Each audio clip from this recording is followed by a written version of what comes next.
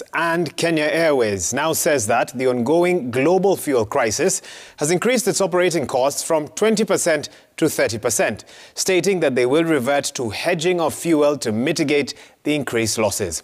Now, KQ CEO Alan Kilavuka stated that the airline has also received notices from some of their suppliers stating that they will increase costs due to the increase in fuel prices. Kilavuka said this during the 10th Aviation Stakeholders Convention hosted by the African Airlines Association and Kenya Airways. The two-day convention will provide a platform for the showcasing of new developments and innovations in aviation, a discussion on industry business trends, networking, and forging of new partnerships.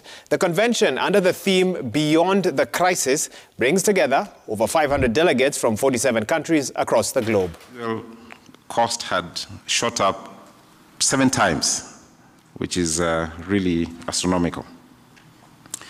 So what we need to do, therefore, is to respond to such crisis.